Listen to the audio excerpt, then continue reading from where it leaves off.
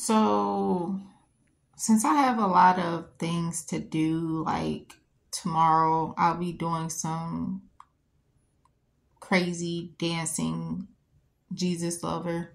I don't know how I'm gonna name the caption. I'm not a person who do well with naming my captions and titles on YouTube.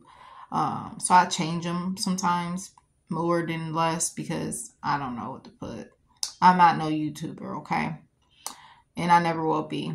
Um, but anyways, there's a phone interview one. I'm not sure. I know like the job description, and this is remotely. Remotely is a whole new ball game, man.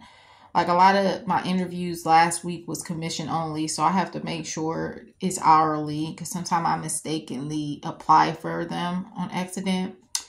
And then one is an interview, and you got to watch for scams because whenever they want you to do it through like messenger apps and stuff, it's a scam. It's so many different ways it can be a scam.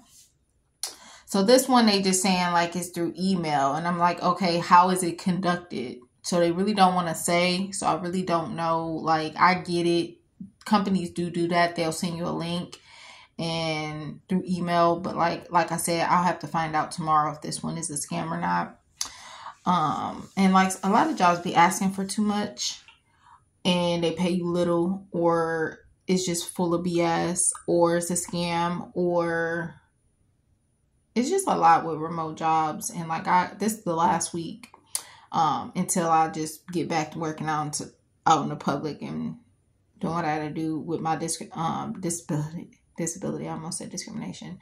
But anyways, after I get all that done, I might as well do some little crazy dancing videos because I really don't dance much no more.